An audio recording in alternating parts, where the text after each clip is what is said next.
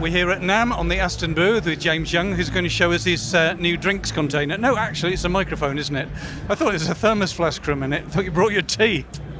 All that work, you scoundrel.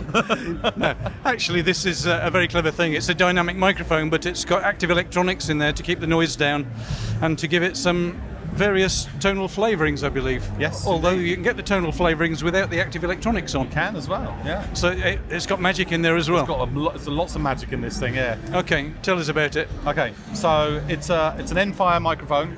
It's a large format dynamic, as you said. The beauty starts. It's really complicated piece of kit. It's the most complicated mic we've made to date, and it's been a bit of a headache getting it ready, actually. So internally, you've got a Class A mic preamplifier. Yeah. If you just plug it in and there's no phantom power being fed to it, it'll just work as a normal passive mic, and you're right, with the 4 different voices on it as well.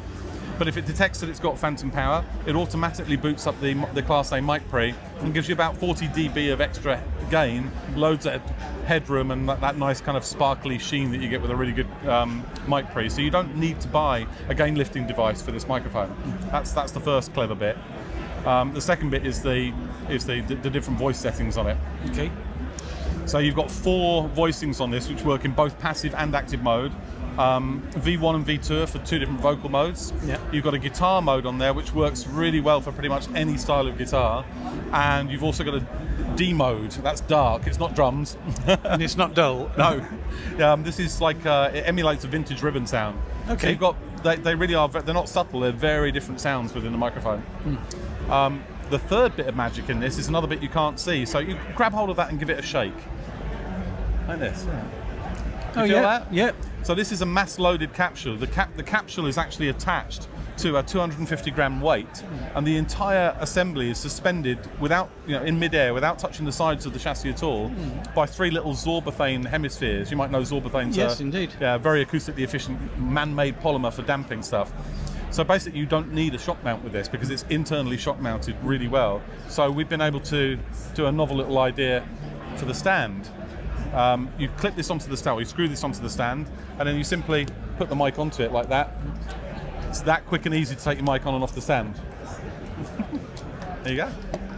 Looks very, very good. And presumably this is as quiet as a good capacitor microphone with the gain boost on in exactly. there. Anyway. With the mic pre on, it's about 10 dB signal to noise ratio, so it's right in the middle band of where you'd expect a good condenser microphone to be. And actually, we developed this in the same way as all the other mics with a panel of top producers and engineers. We actually had the biggest panel that we've ever had. We had 92 top producers and engineers working on this, and some artists as well. And we had 14 different microphone sources, 2 competitors, which I won't name in there, but we had a couple of competitors in there as well. And we had 7 different sources of instrument and vocal. And so in all, I think we had just over 9,000 data points to select the voicing patterns on this. Yeah, and many of those were large diaphragm capacitor mics, weren't they? Yeah, we had a couple of large diaphragm capacitors in there, and the rest of them were dynamic mics. Yeah. Oh, they were. Okay. By the time we got to the end of our test procedure, this was winning everything hands down, including against some very expensive mics. Yeah, and what we said before the microphone went on was that if you're working in an environment where condensation might cause a problem with capacitor mics, it's not going to happen with a dynamic mic because you're not working with the same kind of impedances.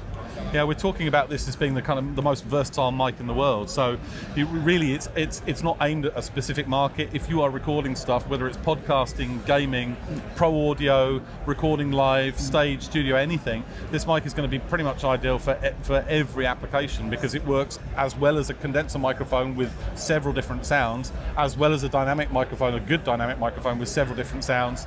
And it's everything you could ever need for recording. Yeah, well, certainly Hugh Robjohns was very taken by it. Yeah. Well, thanks for that, James. When are you shipping? We're shipping it right now. It'll start hitting the stores in the UK, I would think, by the beginning of February for sure. It's £299 Inc. VAT, so it's not going to break the bank either. And like all of our products, it comes with a 3-year free replacement warranty as well. Most excellent. Thanks, James. Thank you. Thanks.